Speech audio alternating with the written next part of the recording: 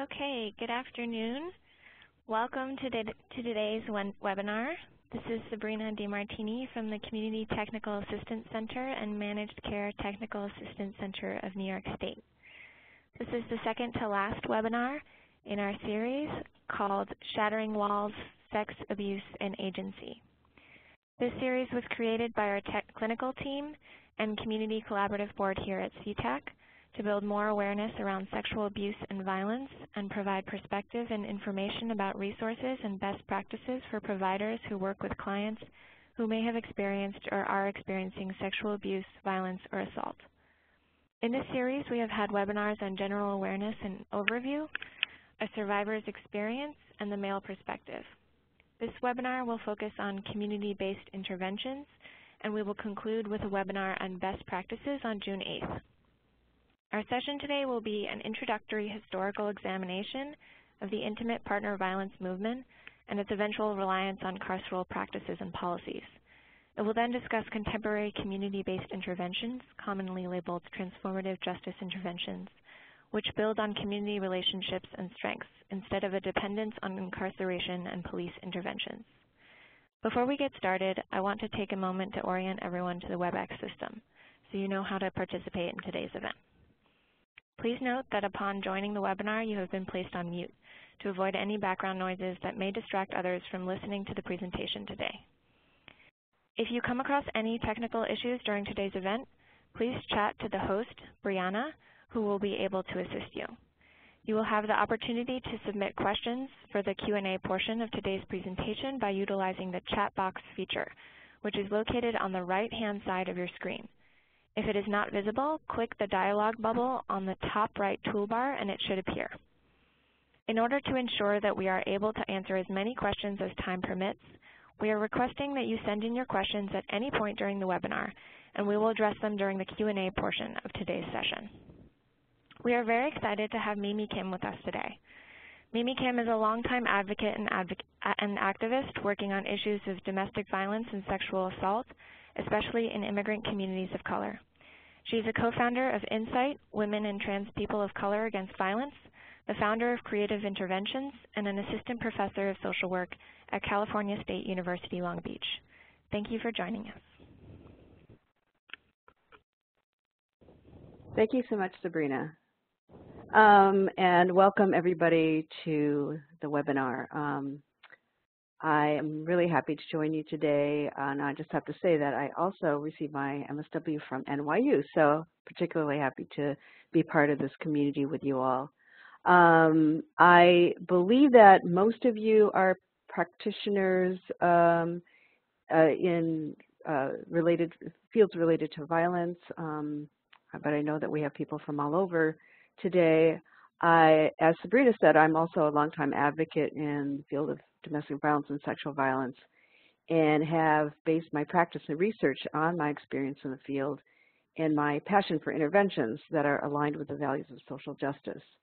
So today we're going to be talking about community-based interventions, or what I call everyday people transforming violence, and you'll know a little bit more about what I mean by that as we go through this webinar.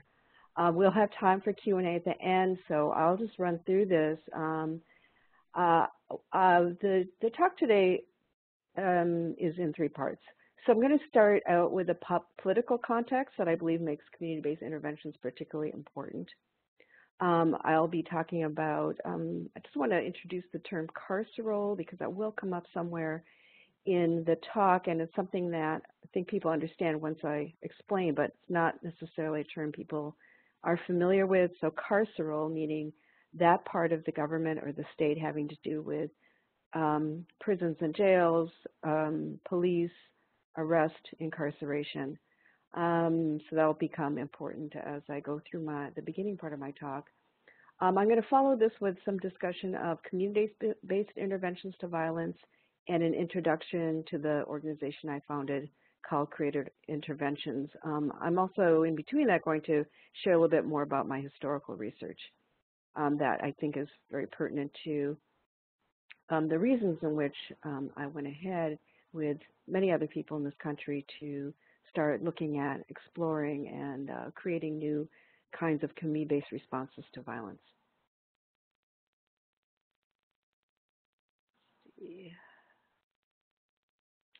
So in starting with the political context that makes this relevant, some of you may be very familiar with this chart, but my guess is that for some of you this might be the first time you've seen it.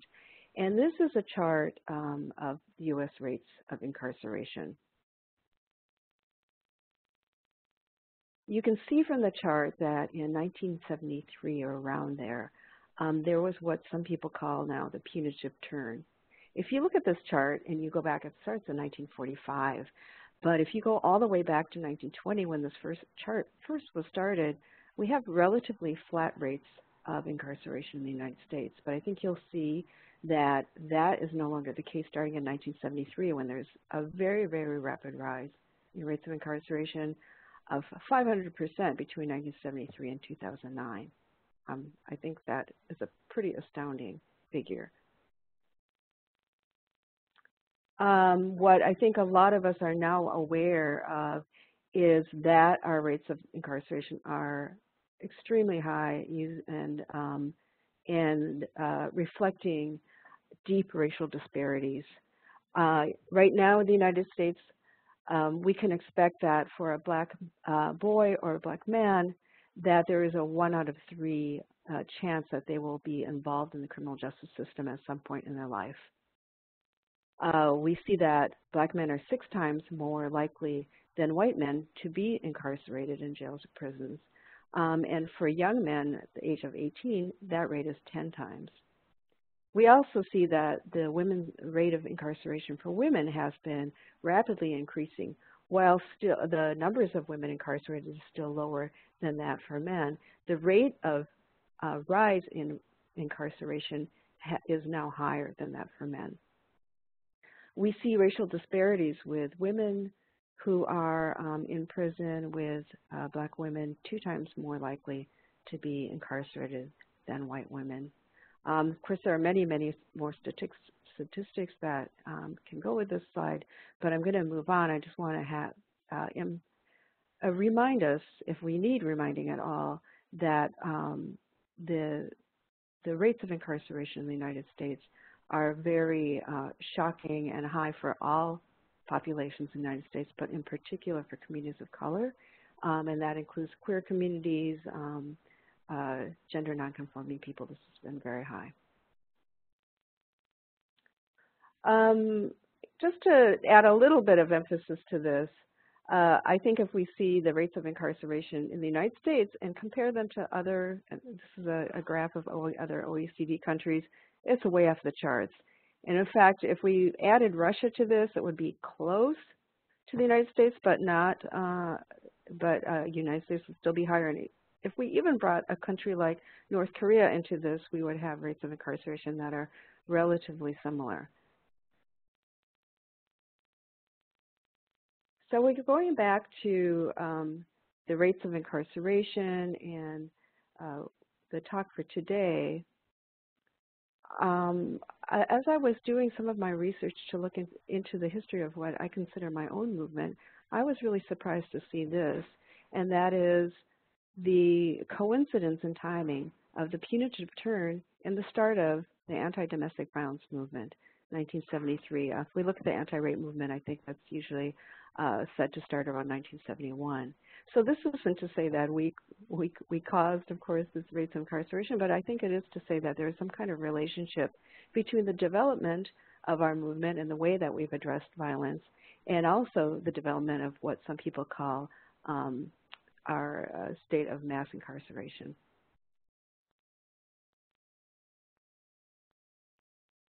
So I want to spend the next few slides just briefly entering some of the historical research I did. Again, I have a long time experience as an advocate and an activist, but I really wanted to go back and see how is it that we got to this place. And I wanted to turn back to the early parts of the movement to see if we could get some answers. Here I saw 2 paradoxes, which some of you might agree with, particularly if you're familiar with the anti-violence movement. One is, how is it that a social movement that's considered progressive, started by feminists, it's emancipatory, chose criminalization as a dominant strategy?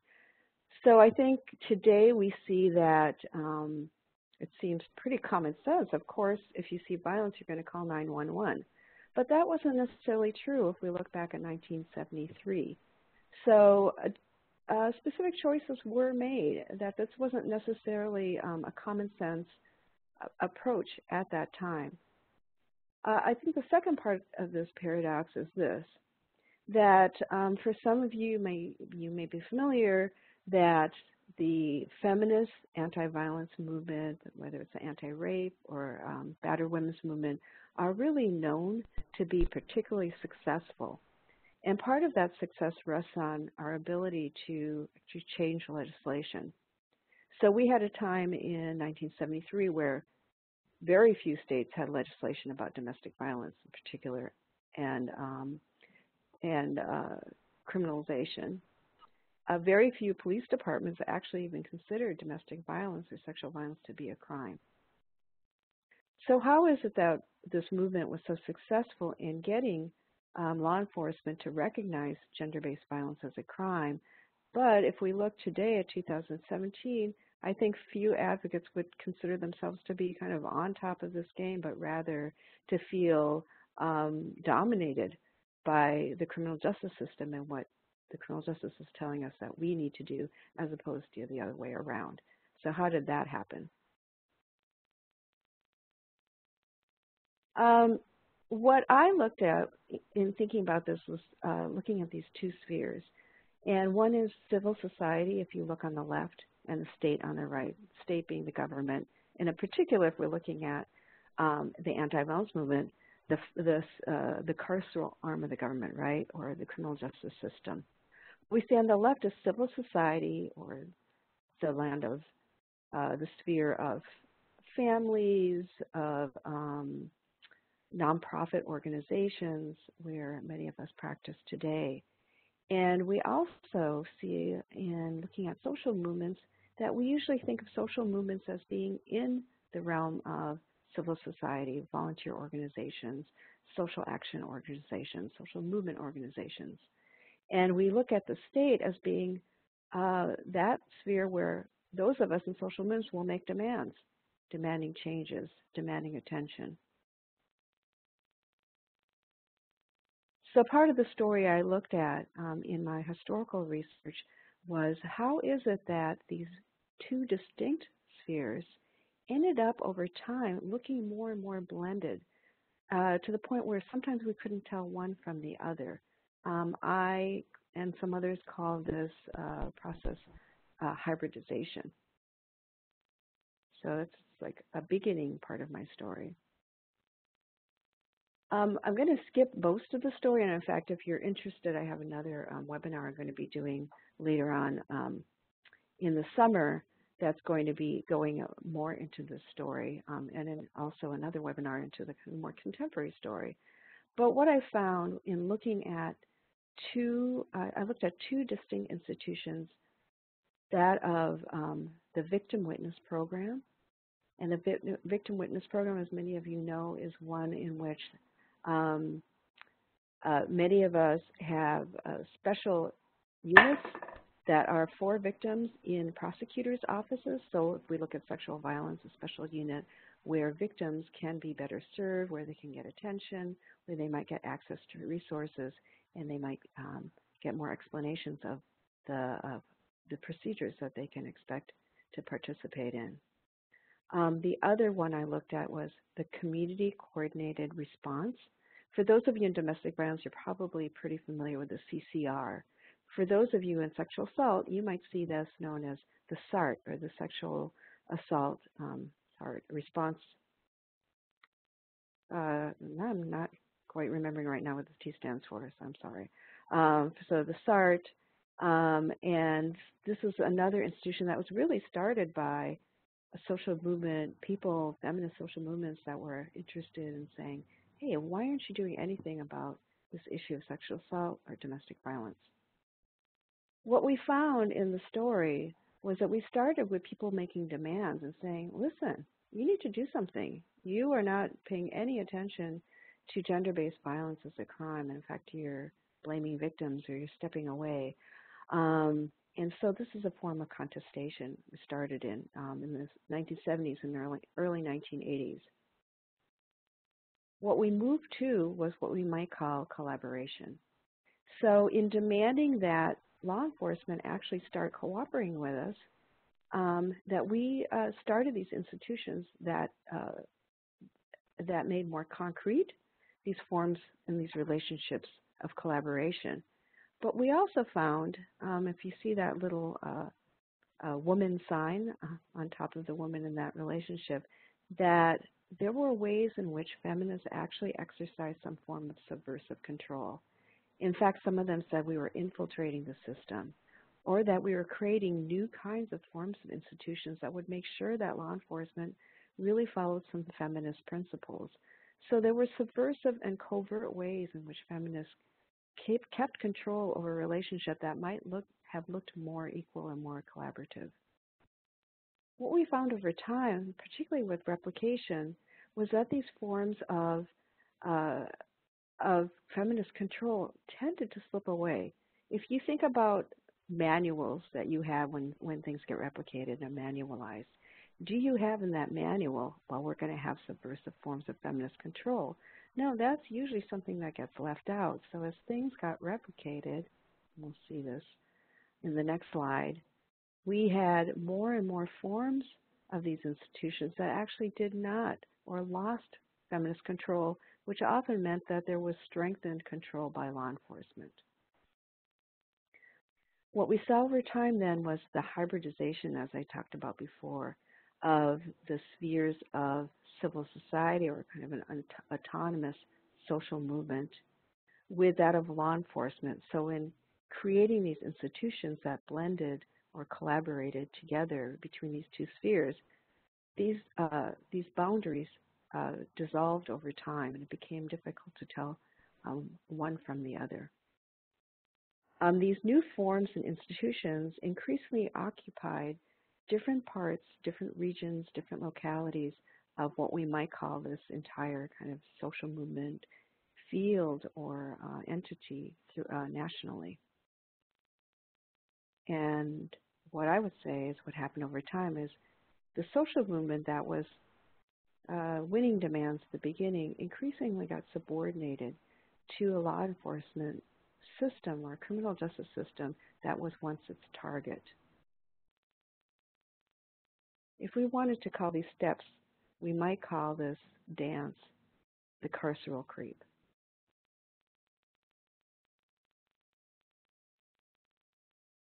So I'm going to move on to step back and think about how it is that what we want, and when I say we here, talking about all of us, but in particular looking at the women's movement or the feminist movement, saying that what we wanted, women's rights, we want justice, we want accountability, we want human rights and safety, and we want solutions to a myriad of social problems.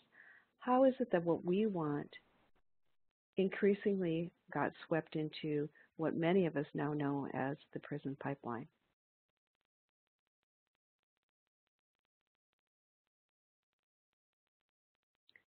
So I, like many of us, have been seeking a resolution to what we see as the problem of mass incarceration and the ways in which some of us have done our work in such a way that we actually might contribute to that system. And even if we have problems with it, find that our hands are tied in trying to resist the system. So what is the resolution to that? Very, very obviously, it's quite a complex question, but in more simple terms, I could say that for those of us working in domestic violence and sexual assault, many more of us have been talking about how we can dismantle what has become an over-reliance on criminalization as a response to violence or harm. We could say that a second part of this is building our community-based responses at all levels. So how is it not only dismantling our reliance on criminalization, but strengthening alternatives to that?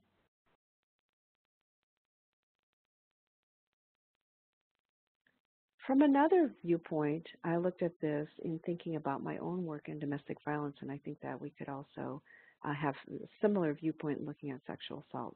What is it that survivors want? Looking at domestic violence and the kind of options that we have for survivors, do we want escape from shelter, to shelter, excuse me? Do survivors want to arrest their abuser, the person that harmed them? Do they want to leave their relationship? Some do. But how many survivors have told us that what they really want is to stay safe at home? What they really want is not necessarily to end the relationship, but to stop the violence. What they really want is not to leave, but to keep their homes and their communities intact. So if we look at the left side and the options that we have, and this is kind of showing that this is the homework we've been doing over the last 30, 40 years. And I wouldn't say necessarily that we have an A, but this is what we've been trying to sort of perfect.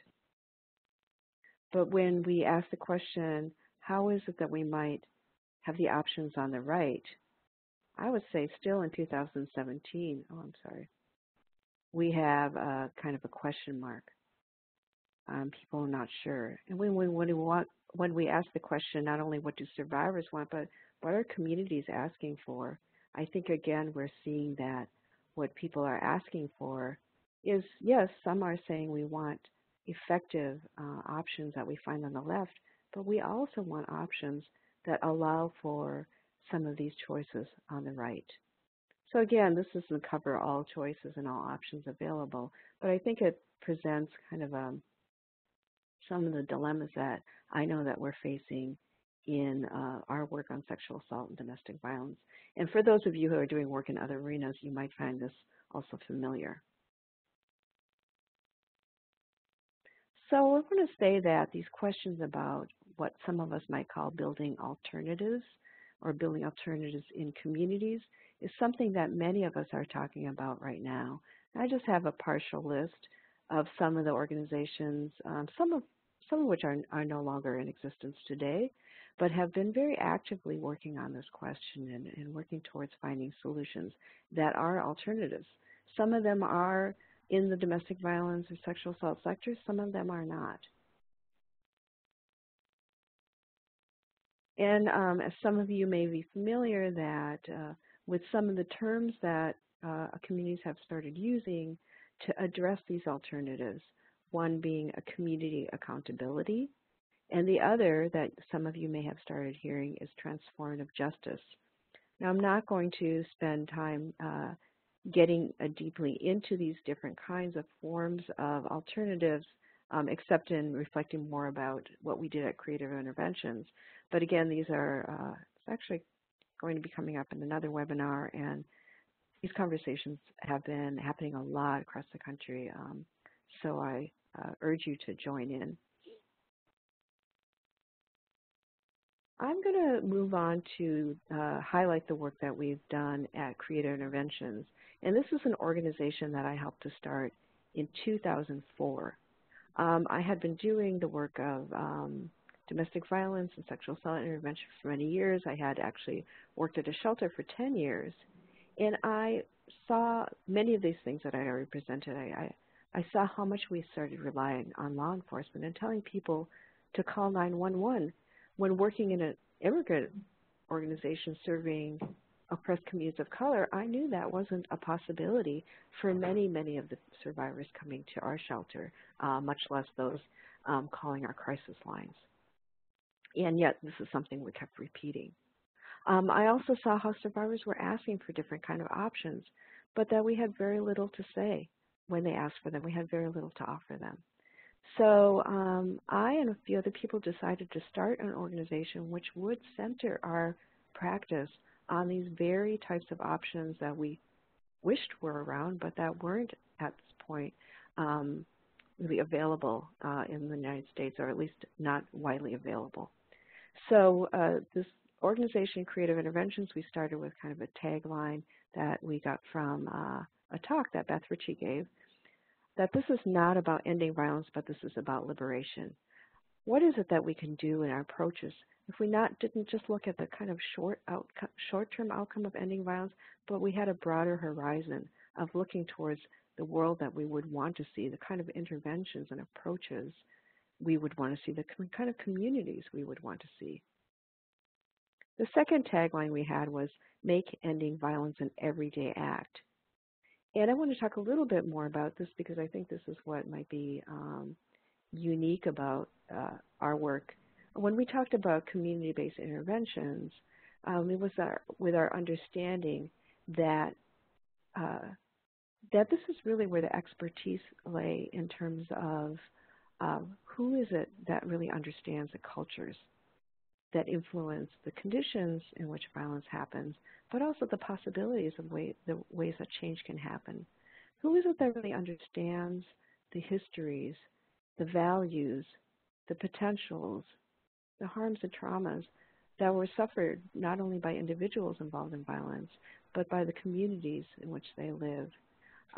How is it that we as practitioners in domestic violence and sexual assault that may have certain kinds of expertise based upon our experience, how can we join together with those who really do have an intimate knowledge, skills, and experiences in their own communities, whether they be a family or a broader community? How can we leverage our own expertise? How can we share that together with everyday people?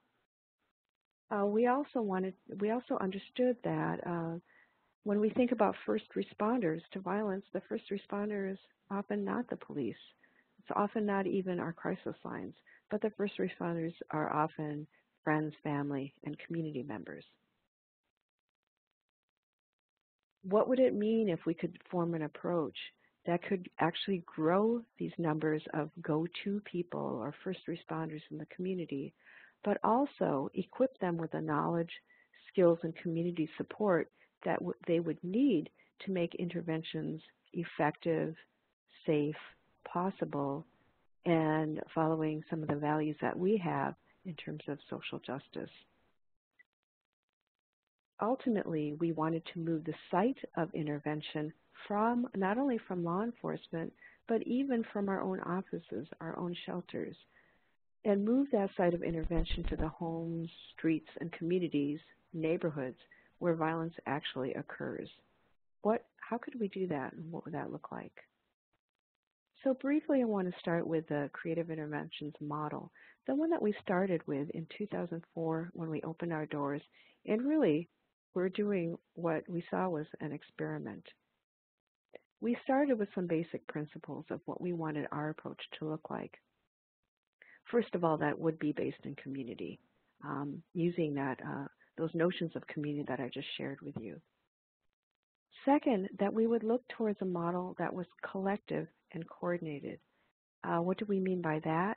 That we would mean for people to be able to gather together to not only create an act of intervention, to actually be able to create a system of intervention where different people might take very different roles based upon who they were in the community, their time available, their skills, how important they were to the people that were involved in perhaps a situation of harm.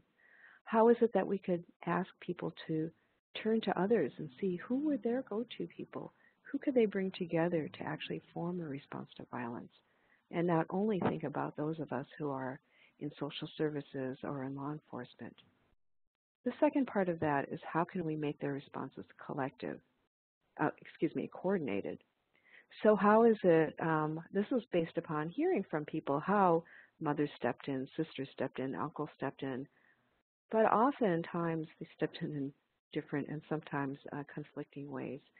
Mother might have something they might say to do. Sister might have something totally different. Priest, minister, monk might have something very different that they said. How is it that we could actually bring together the people that someone might rely upon or a family might rely upon and have them actually coordinated so that they could more smoothly form a system of response as opposed to kind of a more chaotic and uninformed collection of individual responses?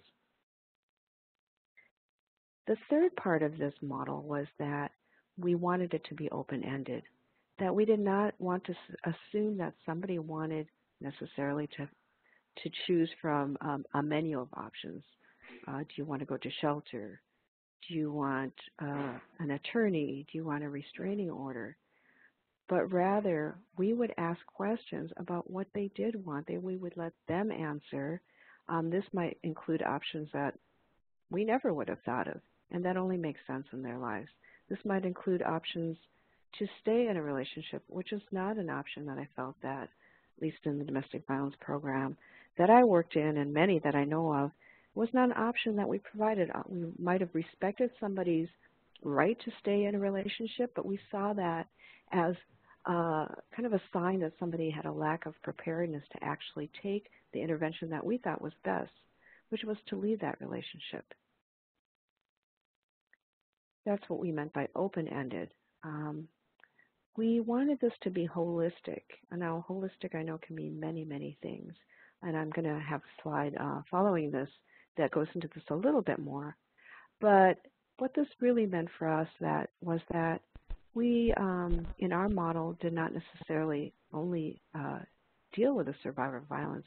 We might actually work with the social network of a survivor. We might deal with friends and family. They may be the ones that are first coming to us.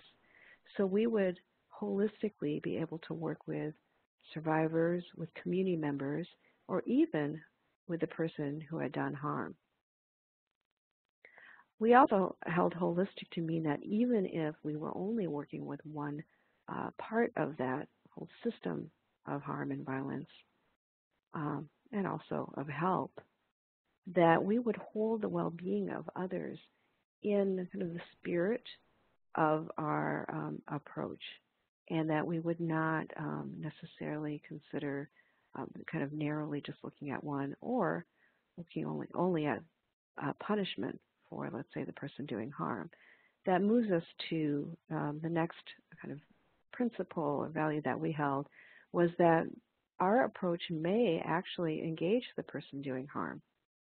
That this wouldn't be done, I think, in any way that was casual or without a lot of foresight and possibly a lot of preparation. But that is something that we would want to consider as something that could be part of this approach. This kind of leads to our notion that we really sometimes need to take risks to achieve safety. And that might be kind of against the conditioning that we had in the growing conditioning in the anti-violence movement, which is that we didn't want to take any risks to endanger someone. And I think that that kind of thinking led to our narrowing idea of what safety meant, that meant immediate physical safety, so that if somebody went back into an abusive relationship, we could only see that as being unsafe. We couldn't see ways in which we could reduce risk, or we could even see being in a relationship as perhaps less risky than losing one's whole community. For example, we saw this to be true for many people that are in small immigrant communities, for example. How is it that we could actually see that some survivors didn't see immediate safety as their priority, but were willing to take certain risks in order to achieve broader goals or even to achieve safety in the long run? So let's do this outer ring. I want to move to the center, which is that this is seen as a facilitated model, meaning that we did not see ourselves as the answer or offering an intervention or even doing an intervention, that we saw ourselves as facilitators, that were there to answer questions, or to answer questions if people had them, but mostly to ask questions that would help people to clarify what their situation of violence was, what their goals might be, who might step forward to help them, what were the risks of safety that they actually were facing, and how could they reduce those risks, who might have influence and leverage over somebody who is abusive or who is causing harm. How might they be brought into an intervention to actually directly support and perhaps confront the person doing harm to to um, to support them to make changes? Is that possible? What we did during our pilot program was we offered an office space that had a lot of chairs so that multiple people could come in if someone wanted. We had a whiteboard where we were there to write down people's questions, people's ideas, and kind of externalize that so people could have a clearer picture of what was going on and what they wanted to do. We were there with stories that we had from another part of our project called the Storytelling and Organizing Project, give them some ideas about what other people had done. So we were facilitators. We were not the interveners. We saw the intervention then that would actually happen being, again, in homes, in churches, in spaces and places where people actually live, work, worship, play, gather with others. So getting a little bit more into this idea of holistic. For those of us who work in violence intervention programs, many of us hold survivor-centeredness as an important tenet in our work, and we did and we do as well. That is important to center and support survivors and to support their self-determination, their safety, their healing, to elevate their voice. If we look to the right, we also saw communities or collectives as really important actors in addressing harm, in supporting change, and in shifting social norms within communities. And in the center here, we also wanted to have an approach that may engage and support people who have done harm to actually take responsibility or take accountability and make that change without necessarily relying on arrest, on law enforcement, on police to do that work or to consider that a form of justice. What is it that we can do within our own communities that might actually support that happening?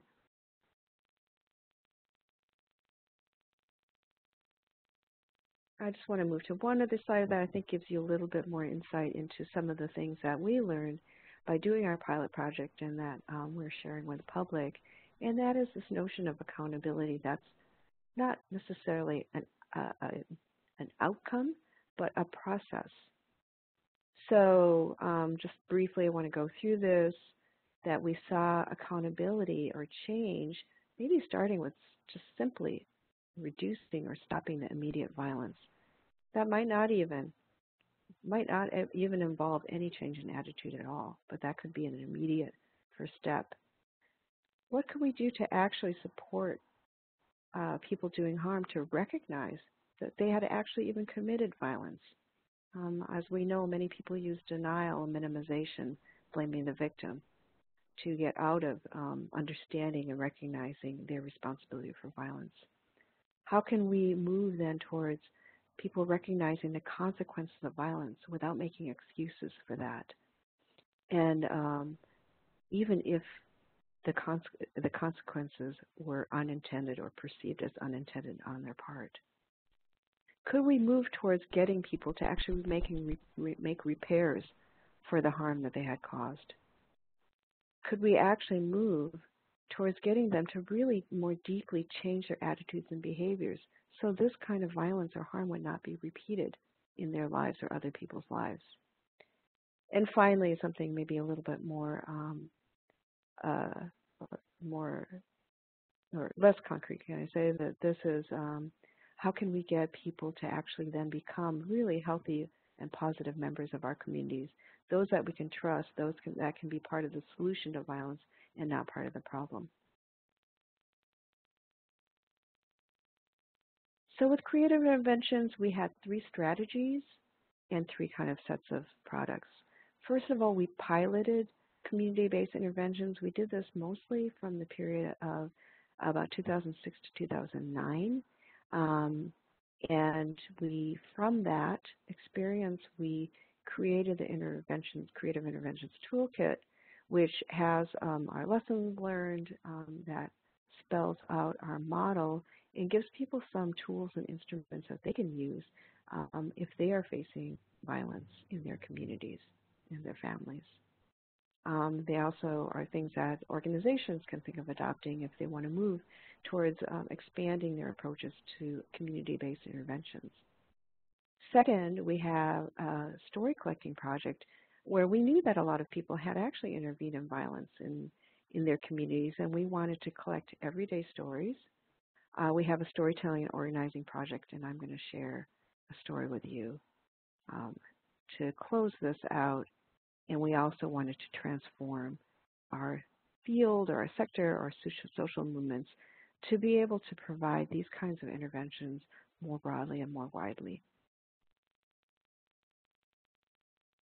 So I'm going to end with a story of liberation that we have from when we collected stories from community members and everyday people about what they did in their own families to end violence. This is a story not of sexual violence, but I think it's one that has a lot of lessons to teach us about the power of collective response. And I just have the story. I'm going to read it, but I have it here because I know for some of you this will help you to retain the story and to kind of reflect on it as we go along. So here's the story. We live in a town, but many of my husband's extended family, just share that this is a story that's in New Zealand from a Maori community. I'm going to use the English words. Our extended family live in the valley where he grew up about 40 kilometers away. My husband and his brother are renowned for a number of things, one being how they extend the life of their cars and vans using highly technical items like string and wire, another how they share their vehicles for a variety of tasks such as moving furniture or transporting relatives, building materials, tractor parts, traditional herbal medicines, eels, vegetables, dogs and pigs, dead or alive. They are renowned for being people of the people, the ones to call on in times of trouble and death, the ones who will solve the problem and make a plan.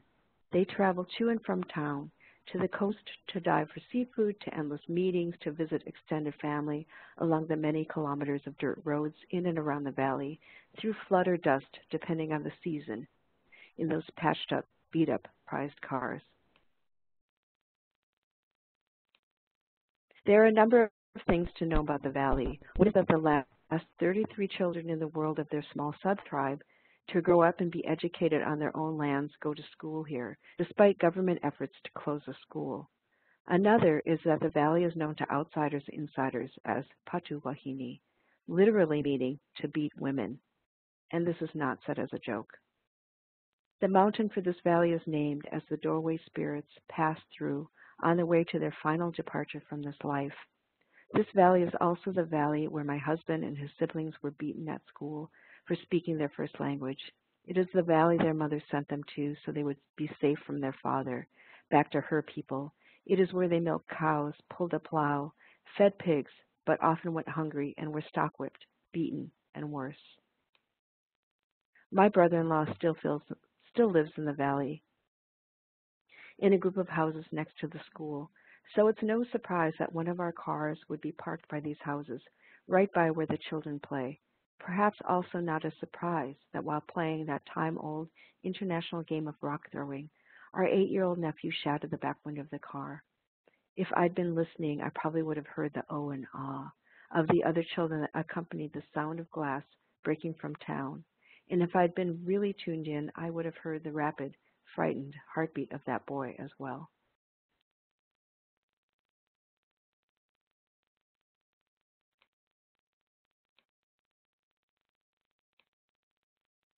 His mother is my husband's cousin, and she was on the phone to us right away. She was anxious to assure us that that boy would get it when his father came home. His father is a big man with a pig hunter's hands who hoists his pigs onto a meat hook unaided. He is a man of movement and action, not a man for talking. Those hands would carry all the force of proving that he was a man who knew how to keep his children in their place. Beating that boy would be his way of telling us that he had also learned his own childhood lessons well. So before he got home, we burned up the phone lines, sister to sister, cousin to cousin, brother-in-law to sister-in-law, wife to husband, brother to brother. This was because my husband and his brother know that there are some lessons you are taught as a child that should not be passed on. The sound of calloused hand on tender flesh, the whimpers of watching sisters, the smell of your own fear, the taste of your own blood and sweat as you lie in the dust. Useless, useless, better not born. This is a curriculum like no other, a set of lessons destined to repeat unless you are granted the grace of insight and choose to embrace new learning. So when the father of that boy came home and heard the story of the window, that boy was protected by our combined love and good humor, by the presence of a senior uncle, by invitations to decide how to get the window fixed in the shortest time for the least money. Once again, phone calls were exchanged with an agreement being made on appropriate restitution. How a barrel of diesel turns into a car window is a story for another time. Next time my husband drove into the valley, it was to pick up the car, and that boy was an anxious witness to his arrival. My husband also has very big hands, hands that belong to a man who has spent most of his life outdoors. These were the hands that reached out to that boy to hug, not hurt. A lot of bad things still happen in the valley, but more and more they are being named and resisted. Many adults who learned their early lessons there will never return. For people of the land, this is profound loss. Our first identifiers on meeting are not our own names, but those of our mountains, rivers, subtribe, and tribe. To be totally separate from these is a dislocation of spirit for the already wounded. This is only a small story that took place in an unknown valley, not marked on many maps. When these small stories are told and repeated, so our lives join and connect, when we choose to embrace new learning and use our bigness to heal, not hurt, then we are growing grace and wisdom on the earth. The story is shared by Di Grinnell from Whangarei, New Zealand, and this story in the audio form and transcript are available at our website, so you can share this with others. I'm going to end there, and I think we're ready to start our question and answer period. Thank you so much, Mimi. We're now going to begin answering the questions submitted during today's presentation. As a reminder, you can still submit questions through the chat box. Our first question is, per the trauma-informed model, the person doing harm often has experienced abuse themselves. Then there is a need to ask what happened to you versus blaming the person and working on healing from the trauma. So how does the accountability model also recognize and support healing from trauma for both parties involved? That's a really good question. I'm going to answer that a couple ways. I want to say that this is still a really exploratory work because this is something that that actually a lot of people in our anti-violence movement have really resisted for so long that we're just starting to answer some of these questions. I think people doing better intervention work or doing work with perpetrators of sexual assault certainly have been asking these questions over a longer period of time. But what I have seen is that many of them have seen that when we delve too much into people's personal story of trauma and harm, that they have interpreted those as distractions from their own accountability. So I think our question is, yes, how do we really see that that not only individual but community forms of harm, as we saw in this story, contribute to the perpetration of violence? How do we make room for somebody to actually explore their own histories of trauma and violence? And how do we not let that be a distraction then from people taking accountability? Can we see those things as woven together? I think this is a challenge for us today, and I think what I see as promising is some of the work that we started doing through creative interventions, but also some of the work I think that we've seen in what's more conventionally known as restorative justice circles, and some of the work in, some of you may be familiar with narrative therapy, where I've really seen a way that not very many practitioners have been working in this area, but the ones that I know of have been really addressing histories of harm, but also using histories of what one would have wanted for themselves to actually inform what they might be able to do for others. So I think I see a lot of promising directions in this area. I think that trauma-informed, sort of this new focus on that has helped.